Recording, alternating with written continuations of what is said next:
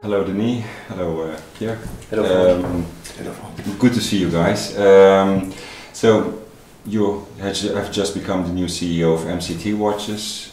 You founded it 9 years ago, if I'm correct. Yes. And you're now exactly. just back at MCT after a little detour.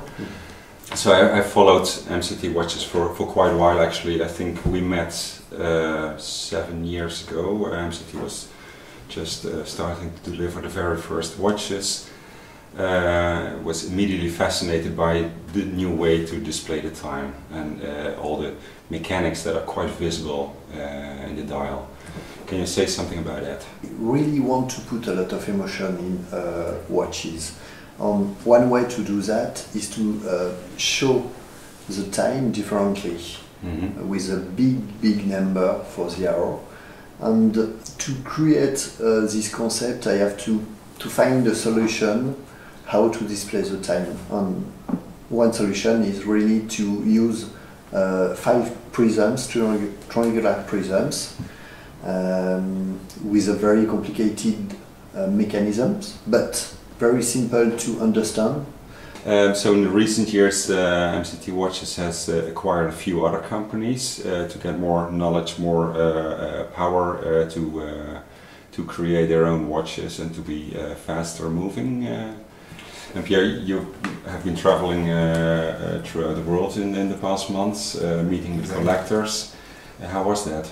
I discovered that customer and collector, of course, many of them already knew very well MCT. Certain of them already acquired one in the past, but all the people that I met, they're still fascinated by the mechanism of this MCT, by the way we display the time, and nobody can be, I don't know in English, the word in English I think is indifferent. Everybody is still surprising and fascinating by our movement. So are there new models coming in the coming months? So since these 3 last months we really had 1,000 of ideas. Of course we have to select a couple of them, but we can really tell you that for at least every 2 months with novelties, new animations. Sometimes will be only dial animation, but we'll also bring new movement. Next year is also the 10th anniversary of MCT, so it's time. We will stay in the same DNA of the brand, and the new way to show the time stay really our target, but with a totally different concept.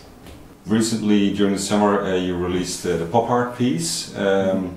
It's a novel way to work with the colors. It looks very catchy, but this week you're going to introduce something else.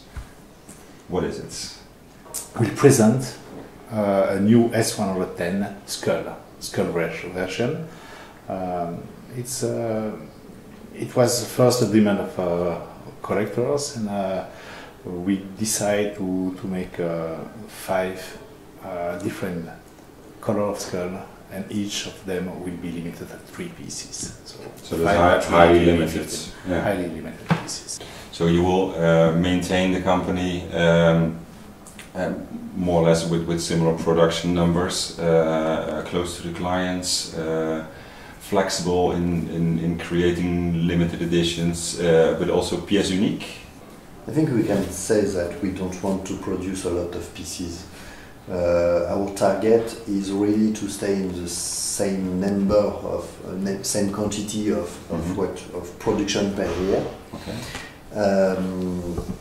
with a lot of novelties, because our creativity, we have to use our creativity to be very sexy, to stay a little company, very flexible company, but very creative company. And to do that, we really have to increase a little our production, our sales for sure, but not with a lot of pieces.